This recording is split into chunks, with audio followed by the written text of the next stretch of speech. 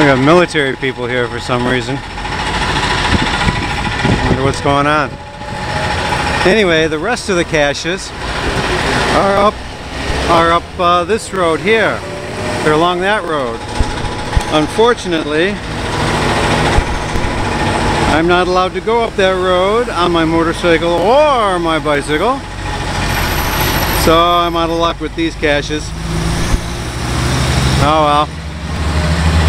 Oh, it's a convoy. Alright. That makes sense. Oh, there's more.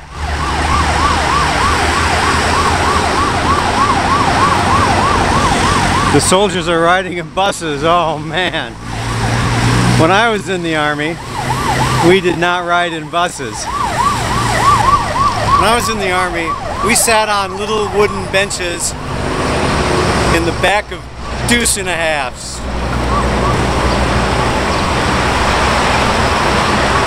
Ah, these kids today got it made.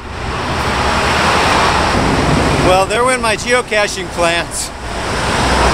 I didn't know that that road was off limits to motorcycles. Alright, well, there's a series of geocaches. The first one, number one, both the Garmin and the iPhone GZ it right there in the middle of the road. So I looked at the hint. It said viaduct under. Well, I looked up here first. Usually when they hide geocaches on these crosswalks, they're usually somewhere in the middle. I didn't see it though. I didn't look under everything though, because this is an active crosswalk, and me crawling around on my hands and knees with my head peered under the railing there, I was drawing too much attention. So what I'm going to do, this I don't have, so I'm going to make one. I'm going to go buy a mirror, put it on a stick. I don't have one of those. And now I'm thinking, here in Korea looking for all these micros, that might be a really good thing to have. So I'm going to go home and I'm going to make one of those. I'm going to go to the dollar store, see if they got the little mirrors.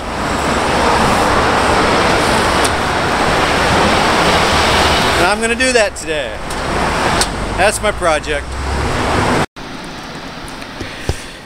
Okay, well, considering that I don't really have the tools to make something, I looked around for pre-existing tools that I could modify, and I found this, a little hoe type thing, and there's a mirror in here. I'll attach the mirror to that, and a light, a little battery operated light. You just push it and the light comes on. Alright, so there it is. I'm going to work on that in a little while, and then I'll show you the outcome. Alright, so that's my solution.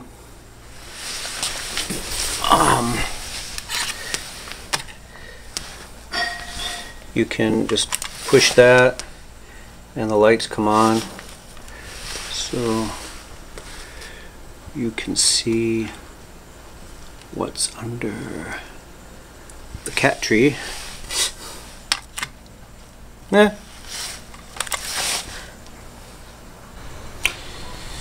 So I think it'll be useful. Some people are going to tell me, oh, you should have a long handle on it though, but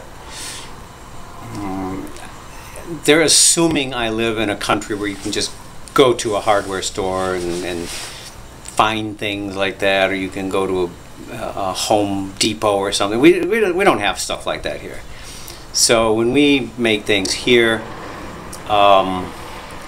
it's whatever's handy, whatever we can find, and that's what I found. The mirror and the light cost me $3, and the tool cost me $6. So that's pretty good, and it'll help me see underneath things. I'm on a motorcycle, so a long handle, I can't just throw things in a trunk and go. So I have to think about what I can carry in a backpack, and I think this is going to be easier to carry in a backpack. So, yep, that's what I did. When that dries, I might go back out to that bridge again and look for it, or I might wait till evening to see if the light shows up something better. Sometimes it's easier to find things when the sun's not high in the sky. Okay, well, that's my little adventure so far today. There's a lot going on. Not pretty. Not pretty at all. You remember what was that actress's name in what was that Cher and Nicolas Cage movie years ago? I forgot what the name of it was. Olympia Dukakis said, "Your life is going down the toilet." That's how I feel. Everything's fallen to pieces. And I know exactly what people will say. It's all my fault. Yeah, it is my fault. It is my fault. I know. Sugar's trying to tell me it's not, but she's biased.